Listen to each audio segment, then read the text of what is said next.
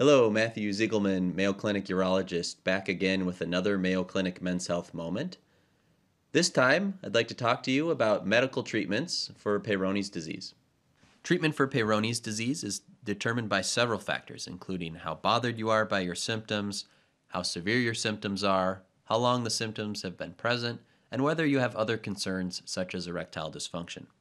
Now, if the symptoms are not particularly bothersome, observation alone is reasonable. However, many patients desire active treatment.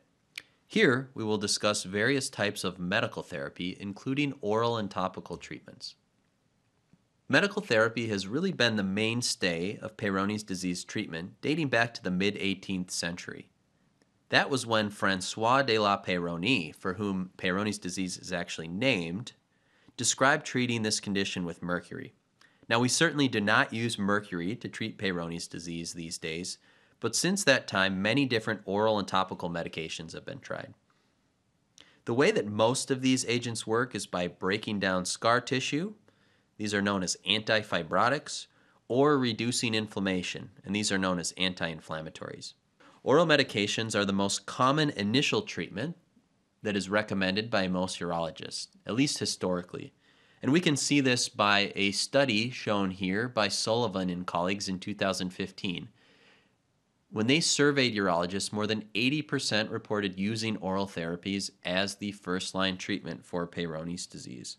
And the most common agent that has historically been prescribed is called vitamin E, and we'll talk about this in just a moment.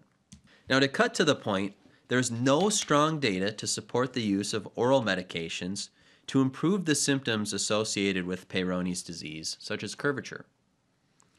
Most of the studies that have been performed to date have significant flaws.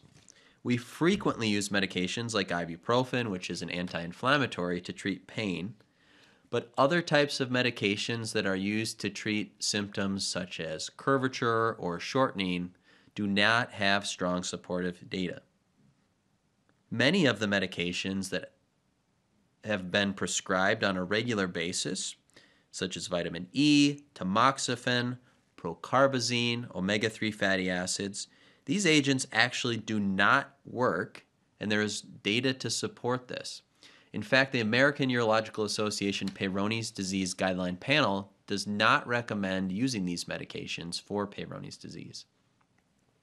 Now, there are other types of medications that may be prescribed, like colchicine, Potaba, coenzyme Q10, also known as ubiquinol, pentoxifylline, and L-citrulline and L-arginine. But once again, there's no strong data in human studies to support these medications. There are some intriguing studies in animal models, for example with pentoxifylline, and there are many experts that will prescribe this medication because it tends to be well tolerated. The most common oral medication that I prescribe for Peyronie's disease is actually tadalafil, also known as generic Cialis. Erectile dysfunction is seen in about 30 to 50% of patients with Peyronie's disease, and tadalafil can help address the erectile dysfunction. There are also some studies suggesting a potential anti-fibrotic or anti-scar property to this medication, and it's well tolerated and now generic, so it's quite affordable. So in addition to oral medications, there are several different topical medications that have been studied, the idea here being that these medications would be absorbed through the skin and make their way down to the scar tissue. Medications like verapamil, some types of steroids, and more recently something called H100 gel have been studied. I would say that once again, we do not have a strong level of evidence to support these topical medications. It was once thought that using electrical current could actually help deliver these medications to a greater extent to the scar tissue. We call this electromotive therapy, but this is very time intensive, and once again, there's not good evidence that this makes a difference in treatment outcomes, so this is not recommended.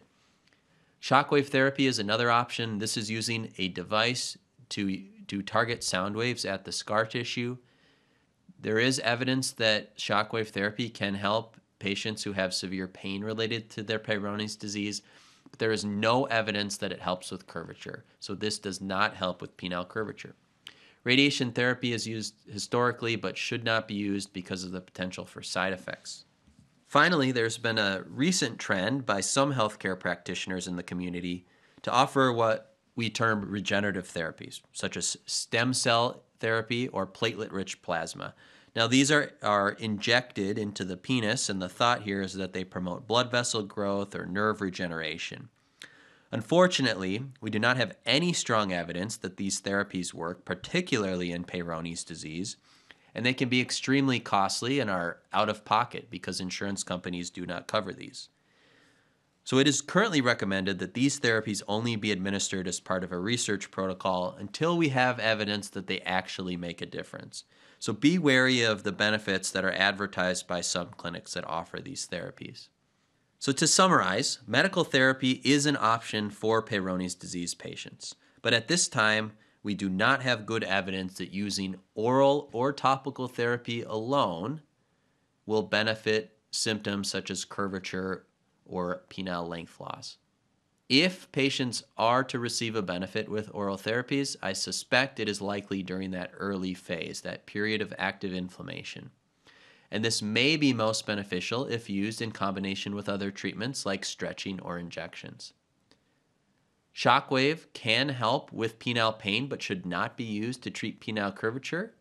And regenerative therapies like stem cells and platelet-rich plasma should only be used under research protocols until we know that they are benefiting patients because of the high associated costs. This concludes another Mayo Clinic Men's Health Moment, this time discussing medical therapy for Peyronie's disease. If you have any interest in scheduling a consultation for Peyronie's disease, please contact us at the number included on the screen below. Thanks for your attention and have a great day.